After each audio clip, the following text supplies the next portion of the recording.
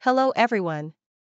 Today, I'm here to talk about how you can use automation tools to code efficiently. As any developer or programmer knows, there's nothing quite like the satisfaction of finishing a project and knowing that your code is now operational. But getting to that point can involve lengthy manual processes, and, often, the thought of the actual coding can be overwhelming and intimidating.